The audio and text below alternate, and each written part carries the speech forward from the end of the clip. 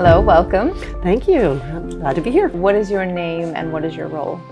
Marisa Drew is my name, and I'm the Chief Sustainability Officer and head of a group called Sustainability Strategy, Advisory, and Finance at Credit Suisse. And how long have you been at Credit Suisse? Going on 20 years now. Okay. And how long have you been in your specific role? So I took this on in the fall of 2017, and quite a journey. I must say I didn't have any idea what I was getting into when I took this role on, and here we are several years later, and it's just been an extraordinary journey, I have to say. Now, can you talk about that time when you went back in 2017 when you decided to take on this role? You said you weren't sure what was to be expected of you, so Sure. Can you talk about that journey? Well, it started with the vision of my then chief executive. So I happened to be in a meeting in London, and I exited that meeting to a phone call from my CEO out of the blue. And in a 40,000 person organization, that doesn't normally happen. So it was one of those moments where the first thing you think is, what did I do wrong? And I returned his phone call and he said, I bet you thought you might have done something wrong because you don't get a call out of the blue from your CEO. So we had a bit of a chuckle about that. And then he said, could you come see me in Zurich? There's something on my mind I'd like to talk to you about.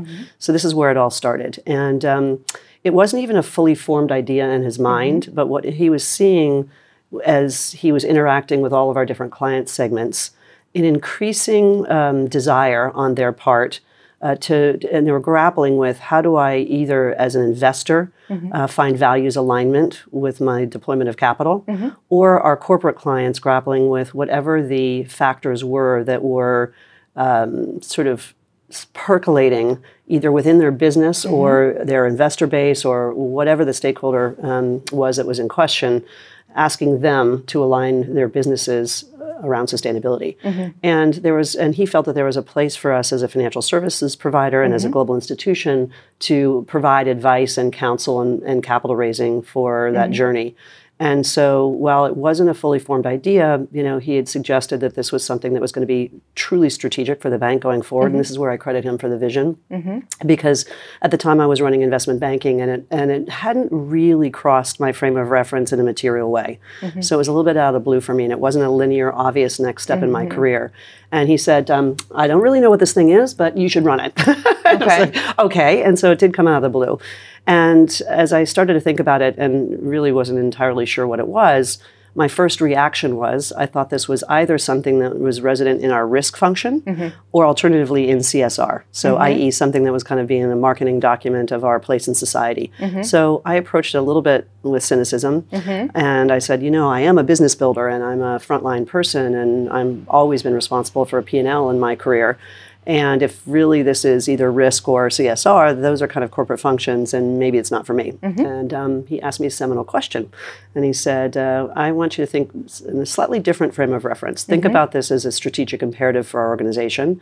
And also let me ask you a question. What would you like your legacy to be after nearly 30 some odd years in banking?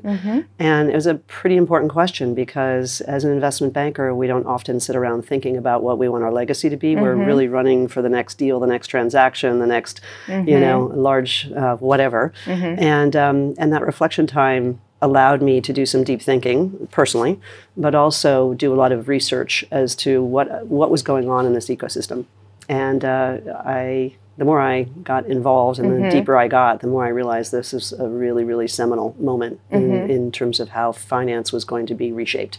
And so at that point I said, I'm in. And that's how it all started. Okay. So in 2017, what was your understanding of sustainability? I mean, you said that it wasn't something that had, come to the forefront of, investment choices, but what was your understanding then? Well, it really had, I think, started in some ways in the risk function in many ways, and probably the earlier in financial services, the early organizations that were seeing this were insurance companies because they were seeing the effects of climate change, for instance, on their physical assets or their insured risks. And so it's those sorts of things that you started to really permeate the thinking around risk and risk modeling and risk mitigation and lending and so on. On the other hand, there has also been a very long and well-trodden path of CSR documents. And so those were the two places where it started. And that was my initial appreciation and understanding. But as I say, the more I got into this, the more I realized that this is actually was something that was going to ripple through everything that we do. It was going to be a frontline, very serious frontline opportunity, as much as it was a risk issue, and it was because it is so pervasive and in many respects so existential.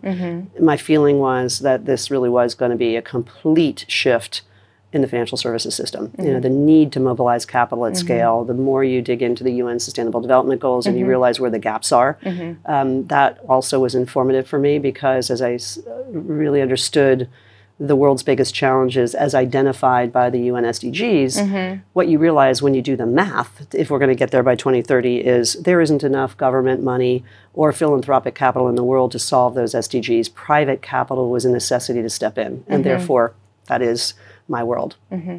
So in hindsight, it was a good decision to the most amazing decision. So, you know, I do credit my CEO at the time of having the vision and giving me the opportunity. And I think he did see something probably in my background that in his mind was going to be appropriate for this role. And he definitely saw it before I did. And how has your role evolved since then? So when I started, it was very much a clean sheet of paper, and I often say it was a startup with underneath the umbrella of a large organization, because I went from running a very, very big business with, you know, nearly 1,000 people to this tiny little startup, and we had a very, very clean slate to define it as we saw fit. So the way I started was asking questions of my clients. It's always about client service, and it depends on the segment of client in terms of what it was that they were looking for from us. On the one hand, we have private clients who are investing their own personal capital, and that was really about values alignment, and could you find investment opportunities that spoke to those passions? And in many cases, those were thematic. So what does the family stand for? What does the family care about? Is it education or healthcare or life below water? And they were seeking an opportunity to take the passion about those topics and translate that into something that was investable. On the other hand, we have corporate clients who are on a sustainability journey to migrate their businesses, and they're looking for classic investment banking services in many cases. It is M&A advice, buying and selling of assets. It could be raising capital to fund the investment in the transition journey. And it was also about backing the startups who are the disruptors. So all of those things were permeating the business. So when I listened to the clients and heard what they were saying, it very much then the path became clear about how organizationally to set ourselves up to try to service those needs almost by segment. And then there was another area that observationally was very important to me. In my career, I have been a part of a lot of capital market cycles or the building of new asset classes. And typically, I could see many analogs here. You need a common taxonomy, you need a common language, a common set of definitions, and a common set of standards. At my heart, I believe sort of my role is about the mobilization of capital. It's at scale and directed towards solving some of these world big challenges, whether they be environmental or social. And in order for capital to scale, the markets have to have confidence. And confidence is bred on market adopted standards, rigor, you know, good data, good disclosure regimes, and so on. And so I felt that there was a role for us to play there too. And so building an effort to try to collaborate with others to build those standards and the taxonomy and all the things that, you know, you see happening now, I felt was a necessary part of the enabling conditions to make this all happen. So we've come to a point now where a chief sustainability officer is more commonplace than it was when you originally taken this role. Yes. And I think the question is, you know, why have we gotten to a point where this is actually really important, and why? And, you know, why is there more emphasis being placed on this role specifically as opposed to a risk role or a standard CSR role? I think what you're seeing is the absolute translation of this moving from risk to opportunity. So this is strategic for organizations, and it's not just financial services, it's literally every company. Because if we are to meet these goals, the objectives, we really strategically have to change. We have to think about our organizations in completely different ways. It is who we service, who are our clients, and many of our clients, or all of our clients in some ways, are on this journey. So we've got to be able to be facile enough with their needs to be able to service them in a robust way. It is the capital provision, if you're in my world, in financial services, and that is bread and butter to what we do, but you need the sustainability lens on it. You also need to engage with your stakeholders, and when I mean stakeholders, I mean external stakeholders like regulators or investors. They care about these topics, and so you need to address that as well. They're asking questions. If they're investing in a company, you know, what is your sustainability footprint, and what is your risk profile around sustainability, i.e. are you cognizant of what those risks might be, and how are you addressing them? There's also market best practice that they're saying, if I'm going to invest in your company, here are some very baseline minimum standards I'm expecting, and so on. And then the other group of stakeholders, of course, are employees, very much driven by our next generation of employees who deeply, deeply care. And I call them an activist and committed generation. They are very emotionally tied to the topic, and rightfully so, in particular on the environment. They do not like the world that they're inheriting. I think in many cases they're feeling very nervous and stressed about the state of the world, and they therefore, it's a call to action for them, and they want to work for companies they believe are genuinely on the journey to try to make things better. And it's very, very serious for them in terms of who do they want to work for, and what creates loyalty, and also is their values alignment between that mission of theirs and what they do every day. So when you take that whole broader stakeholder context, it then, I think, leads you to why this is becoming a very serious and strategic role, and a senior role. Because the tone has to come from the top, and it has to permeate throughout your organization. And that's complex when you're thinking about the multi-stakeholder lens on all of this. So how is a chief sustainability officer role different than traditional roles, and what skill set do you need to be successful in your role? Well, because the chief sustainability officer role as we know it today hasn't really existed, in some respects you are carving the role in your own likeness. There isn't a well-trodden path as other roles are at executive levels in companies and in financial services, whether that be a CFO or whether that be head of HR or marketing or strategy. So in a funny way, the CSO role has a bit of strategy to it. It has a bit of operations to it, and a little bit of something that is not typical, which is role of chief influencer. I think in this place that is so dynamic and so fast, there's a massive education learning curve. And oftentimes the role of a CSO is to try to force change in an organization, sometimes ahead of where the organization is ready to be. And therefore you really do need to use a lot of influence and pull power to bring people along that journey with you. And sometimes you also face cynics, because this is a space that doesn't have necessarily always universal adoption in every facet of what it is. I think more broadly people understand sustainability is important, but they don't know how to translate that in a functional way with the role that they have in the organization. If it's a client coverage role and the client isn't engaging, do they care? Should they care if the client doesn't care? It's these sorts of important questions that some of our colleagues ask as they're trying to grapple with how do they think about embedding sustainability in their business lines. Is it going to be profitable or not? There's a lot there. So the role of CSO, I think, does have this massive piece of it, which is capturing hearts and minds of your organization in a directed and strategic way. And I think that requires somewhat different skills than some of your classic roles in an organization. I think you have to have a thick skin. I think you have to be very persistent. I do think you have to have the ability to create credibility, or start with credibility, because I do think it would be very hard to influence people if they didn't think you were a serious business person, or that you had the mandate, or that you understood what their challenges are. I often say, the best area of success is if you can put yourself in the shoes of your stakeholder and understand why they're resisting you. It's not because they're resisting for resisting's sake. It's either because they're not sure it's appropriate or necessary for their client, or their client's pushing back. It's those kinds of things. So I think that you need to help them along the journey. And that requires a little bit of soft skill expertise. And then I think you also have to have the ability to be quite flexible, because if this industry and this sector is so dynamic, what we're doing today and what's important today is definitely not, I think, even in 6 months, going to be the area of focus. It's moving that fast. And so you've got to be adaptable and flexible to understand, how to move along with the maturation of the industry. I also think, I sit back and I say also, what are the themes that are emerging because of disruption, or because we've learned something from climate science that's really, really important and crucial in this equation? Or what social trends are happening that our investors are saying, this is important to us? Can you find an investment opportunity around a social topic? or as a company with its place in society, how do we respond to a movement like Black Lives Matter and participate in trying to bridge inequities? So, this is not a static place. So I think that resiliency and that ability to deal with massive change is a piece of the equation as well. Yeah. You mentioned stakeholders, and I think one of the things is that no company can achieve this alone. So there is a huge importance placed on things like ecosystem. For example, partnerships, like your partnership with the UN Global Compact. Yep. So how does that fit into, achieving your objectives and actually, fostering this desire to, work towards more sustainability? Sure. It really, the partnership angle on this, and it's classic SDG 17, right? It's there for a reason.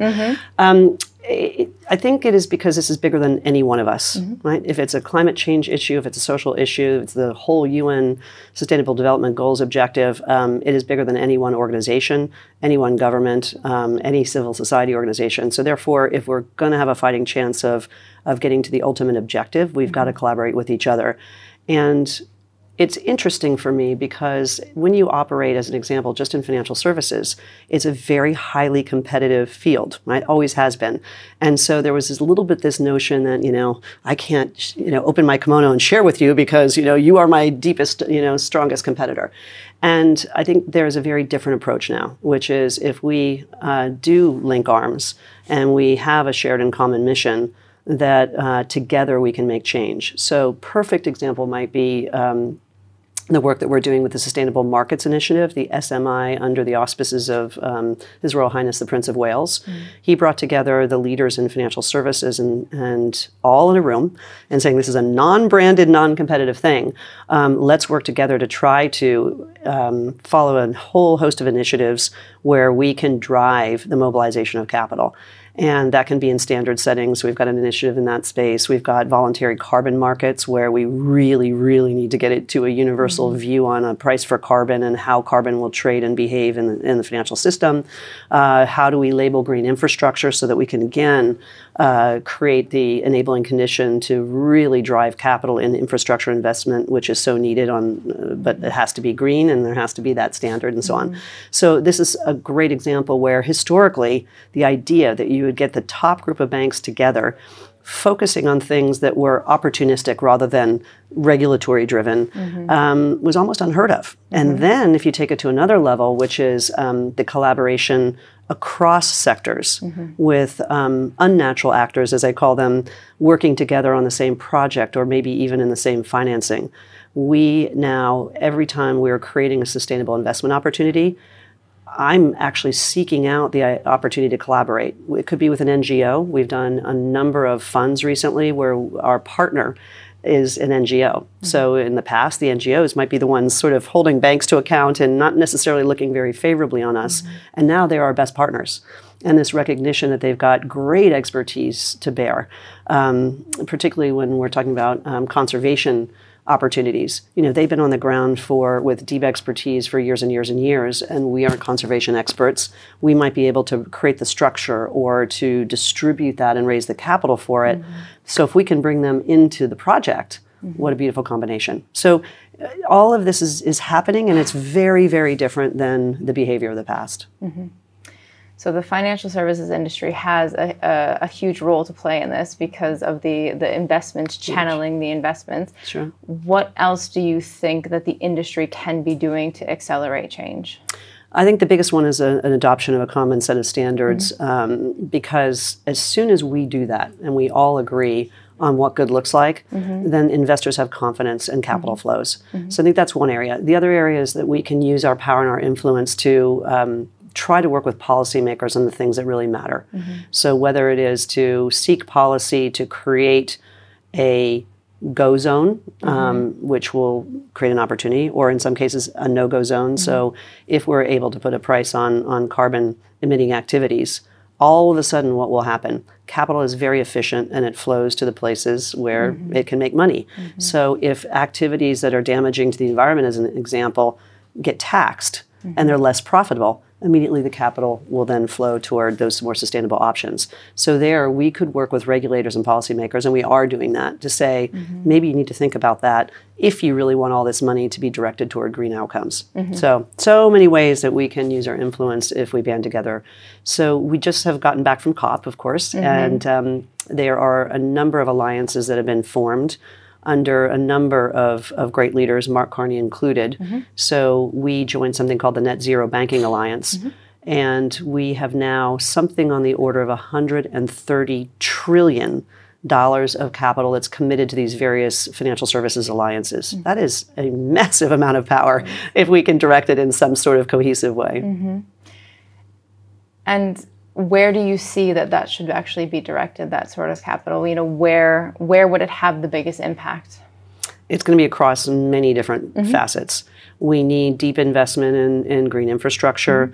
We need to continue to foster innovation. A lot of times what you find is what they call the dead zone in terms of capital raising for early stage companies. So you hit your friends and family around, but you're not quite big enough for the institutional community. That's a very difficult place to finance. If we can figure out ways to enable more capital to these disruptive companies that have breakthrough technologies and we can help them scale, that's a big area. Again, it's our power and our influence in creating enabling conditions on the regulatory side, and on it goes. I think another area that we're definitely getting stuck into is the area of labeling of instruments. Today, there isn't a common set of standards, frankly, not even a common universal definition of green, let alone what defines a transition instrument versus a green instrument versus a social instrument. I think we can provide a lot of influence there to create a little bit of a universal set of definitions, or at least principles, and then, again, investors will have confidence. Another place is, and this is very complicated, but we are spending a lot of time in this area, is how do we put a price on natural resources and nature? And then how do we create natural capital solutions that are well-funded, that can be better outcomes, that can sit alongside the global push to carbon emissions reduction? We've got to think about complex ecosystems and biodiversity in a lot of the financial system, which we haven't yet ever done, nor do we necessarily know how to do. But there's a lot of good intellectual capital being applied to the topic, and it's very critical. We need to have biodiversity sit alongside carbon as a primary objective for us to be in a position to mitigate climate change effectively. I think what I appreciate is that you see a lot of opportunities in this. A lot of people frame the whole sustainability conversation as the challenges or where we're falling short. And so, as I said, I appreciate your optimism, but there has to be something that frustrates you. I mean, we're not moving quick enough, or we're not doing enough. So what are some of those things? I think it's endemic to anything that is in an early stage and a high dynamic state of growth. There isn't harmony. There's not harmony across regulators. There isn't harmony across definitions. A lot of people, there's no roadmap for how to do this. It's never been done before, and yet it's so urgent and critical. So you have this sort of natural tension, which is, I want to move faster, but I don't even know how, and I really don't want to do it wrong. So I think I take the view that we don't want the perfect to be the enemy of the good. You can't sit back and wait for everything to be perfect. So in the absence, say, of a standard set of definitions, we then have to define what you mean when you call something green or transition. As an example, if you're creating a financial instrument, you've got to define that for yourself, but you must be very transparent with what that is, right? Why are you labeling it this way, and why are you calling it that? And then you are allowing your investor or your client to make an informed choice. They may or may not agree with your definition, but at least they know what they're getting if they're participating. And I think if we hold ourselves to a very high bar, in that quest, to really be rigorous, as the market develops, we'll fill in that gap. So I guess in answer to your question, what frustrates me is that we aren't moving fast enough to get recognizing how complicated it is, but to get to some of these outcomes that would allow the market to flow more easily. There is another area of a lack of consistency of data. We're hard at work. Some of our companies, we're demanding things of them as we're on our net zero journey. we need to make sure that our clients are on the same journey. Otherwise, if, for instance, we give a loan to a company that's going the other way, we're cutting against our transition journey. So, but a lot of our clients, particularly those actually that aren't in the high carbon emitting sectors, we're asking them, are you on a net zero journey? If they say yes, show me the data that you're on the path. A lot of them don't even have the data. And so we're asking things of them that they can't deliver on. So there's lots here. But again, it's not something that we haven't seen before in the sense that these are the same kinds of things that happen in any early stage dynamic market. So in the sense that we don't have a roadmap because we've never done it as it relates to sustainability, we have seen the movie before in some respects of what we need to do to help ourselves to achieve these outcomes that we so desperately need. I mean, in terms of timing, I think that's one of the, we have 2030, as sort of this time frame that we have to achieve things by. And you're saying that things aren't moving fast enough. Is 2030 achievable? Are the SDGs in that time frame achievable? I believe that it's possible. I also want to be pragmatic and say I think it's extremely difficult. Let's just take CO2 emissions, for instance. Now, if even with all the pledges that we have, and there are a lot of pledges with people not necessarily knowing how they're going to fulfill those pledges, with all those pledges, we're really likely on a trajectory of north of 2C, maybe even closer to 3 than 2. That's pretty catastrophic for the world, and that's a fail for 2030. And I'm saying when we're on a path with those numbers by 2050. But interim-wise, that would mean that we have not been able to get there. So we really do need a doubling down of efforts, a renewed set of commitments and targets, because 2050 is a long way away. So this next decade is critical because we will, if we don't act fast, probably hit some tipping points from which there is no return.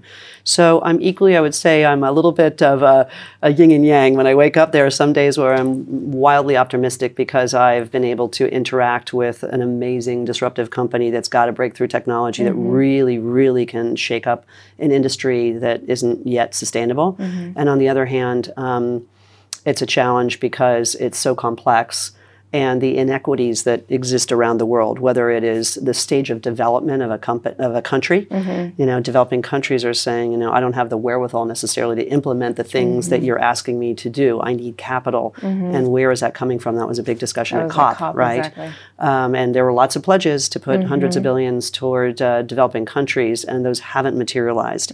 And we need to help them along. So those are the sorts of things that I think are very challenging. And then in some industries, we don't even have the breakthrough technologies yet. Aviation, great minds are working on a green fuel, but it doesn't exist today. And yet we all need to fly for our businesses and to keep the economies running. So how do you reconcile that? And probably the last one that is challenging in my mind, if we think about the ability to achieve just net zero, and we're not even yet talking about social issues, so just focusing on the E, about a third will need to come from, and this is a gross generalization, but about a third of the answer will come from disruption. About a third needs to come from process improvement or business model transition. And that's the little stuff. It's the little tweaks, fixing leaky pipes and making sure our lights aren't on at night and all these sorts of things, but the day-to-day tweaks. But a third has got to come from individual choices and reduction in consumption. In some ways, to be honest, I think the individual piece of this is the hardest because everybody says they want to do better, but when you ask people to give something up, that's a really hard thing to ask people to do. And so that individual choice piece of this is a challenge. So I was going to ask, actually, where is the onus in terms of achieving, bolder progress? Is it in the private sector? Is it in the public sector? Everywhere. Is it with all of us? Everywhere. All of us need to do our part, and all of us have to understand and appreciate the urgency. And we can't view it as someone else's problem. If we say it's just the private sector's issue or just government's issue, that's where we failed in the past. Okay. And so if we think, 10 years from now, what has the financial services industry or what has Credit Suisse themselves done to, take these significant steps that are needed?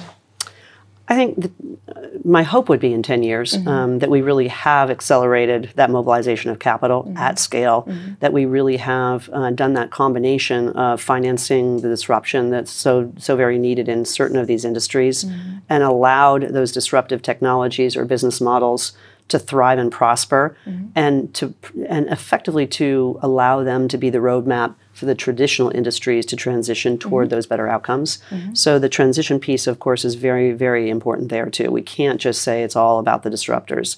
We've got to transition the traditional businesses and do it in a way that balances their ability to continue to operate with the demands, which will be an R&D investment. It absolutely is an investment. And I think the important thing that the companies need to understand is that the return on that investment is in their sustainable existence in the future, their viability in the future.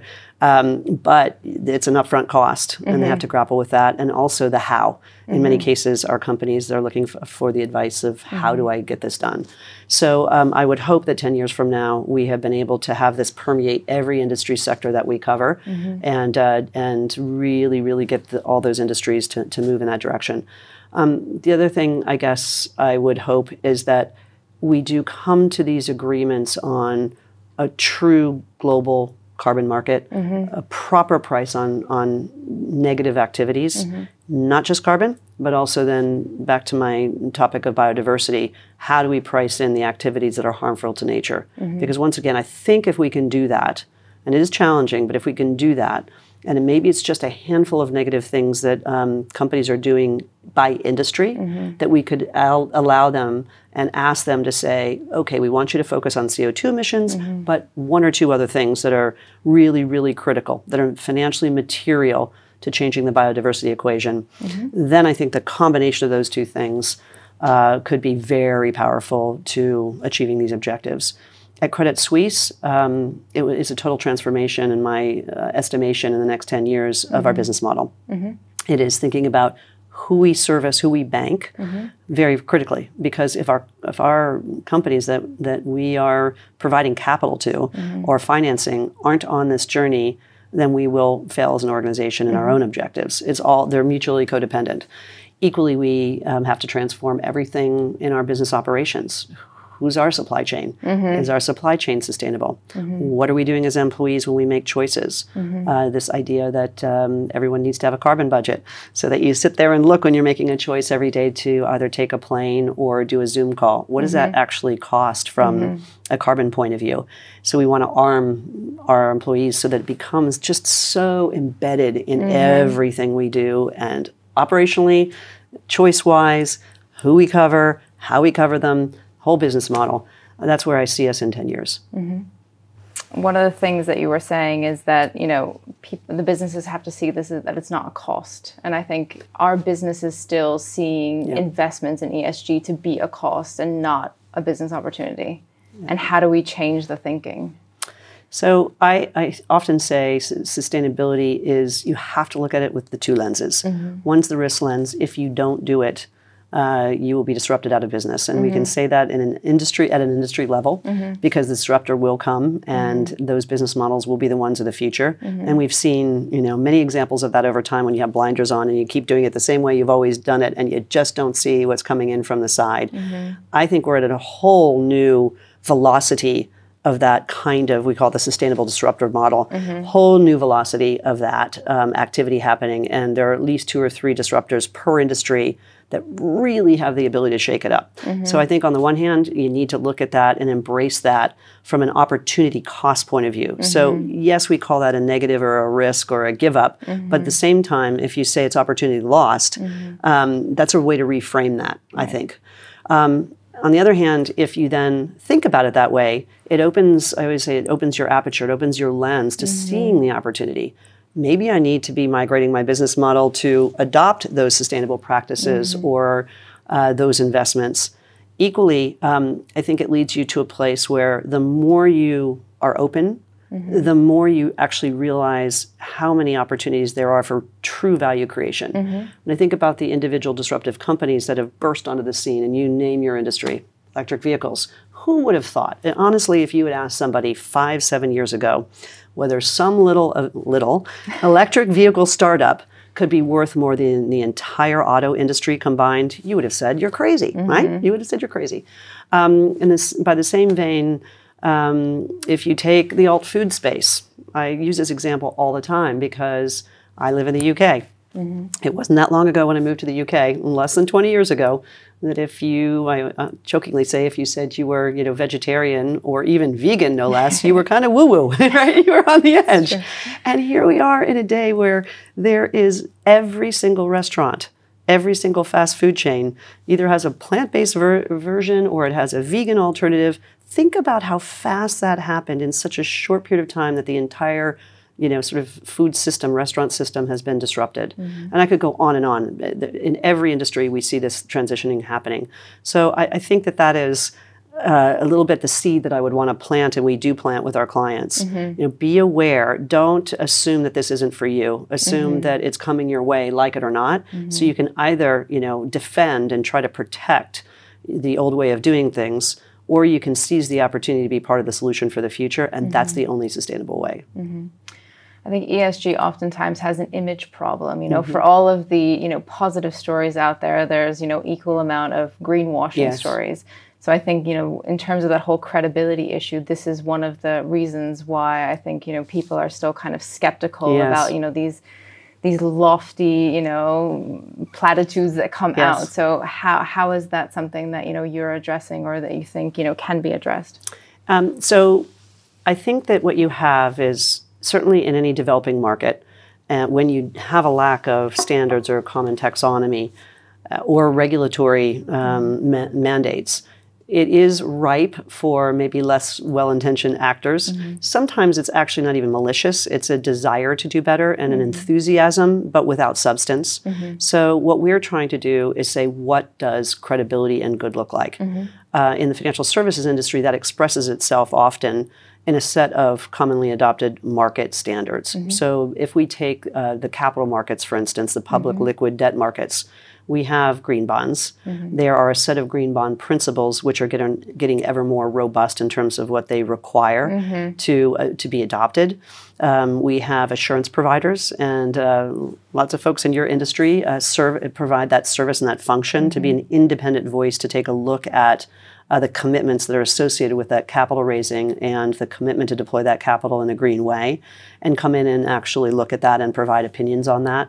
We have now developing market opportunities around sustainability-linked instruments where there's a robust set of KPIs where a client raises capital and they are committing under a set of metrics and standards to put that capital to work, and you can check yourself against those. And that's the market's finding that very provocative because they're saying you're really putting your money where your mouth is and skin in the game, and because if you don't hit the metrics, there will be an increased cost of capital. Or if you do hit the metrics, there could be a reduction in your cost of capital. So it's a meaningful tie of the economics to the outcomes, and I think that that's an area where we definitely see markets getting excited, and that's an ability to scale. So I think this quest for that sort of common set of standards, but also in a developing market, in the early days, there's genuinely less sophistication. So what gets accepted in the early phase of a dynamic growing market will not be what will be acceptable several years down the line. Investors, what we're seeing, are getting much more rigorous and much more sophisticated in their ability to define what do we mean when we say it's a green investment, and what does good look like.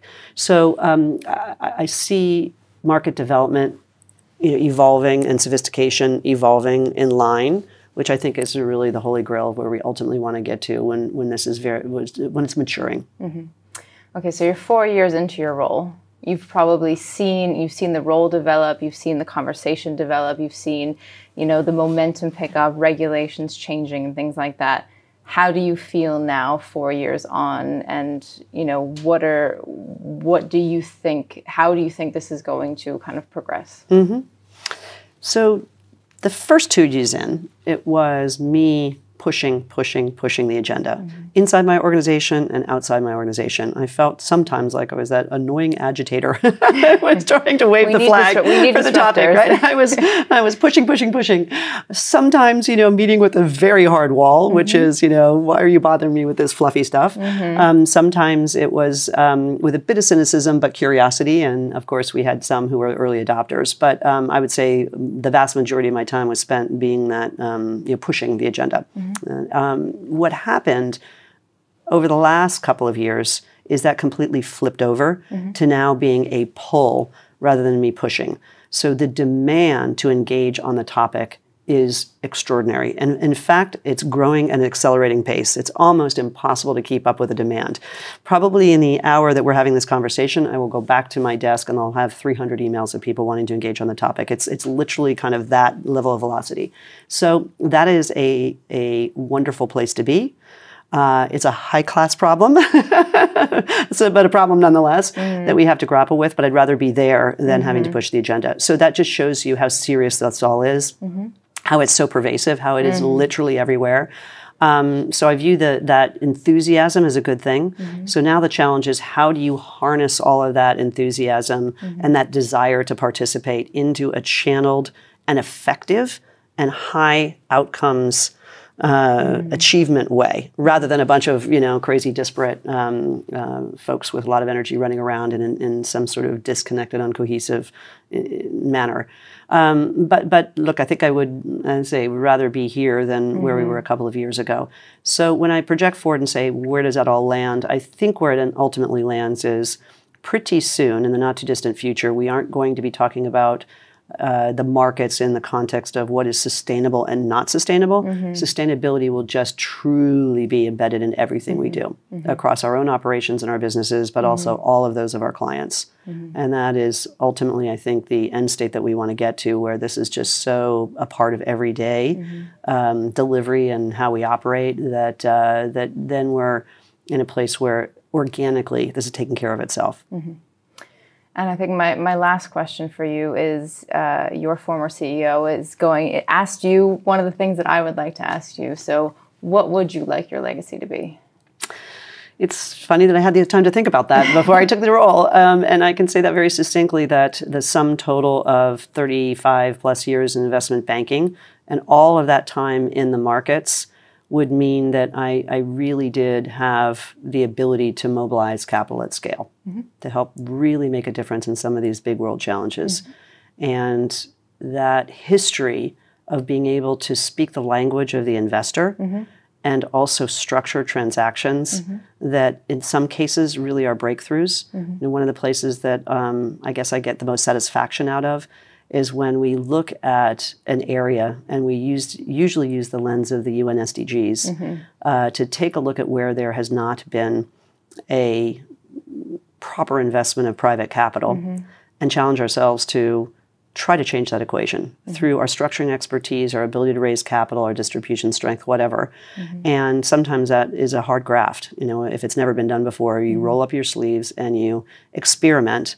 But when you have a success, it is a very, very, very sweet bit of success, because you really feel like you made a difference. And that's my North Star. That's great. Thank you, Marisa, so much for joining us. It was wonderful to have you here and getting your insight on your role as a Chief Sustainability Officer at Credit Suisse. A pleasure to be here, and I look forward to hearing the stories of my other CSO peers in the industry and to comparing notes. So congratulations on your work for this. I think it's actually very helpful to those of us in the role to understand our peers' journey, so that can make us more effective in our own roles. And we wish you the best of luck in your role in the future. Many thanks. Thank you.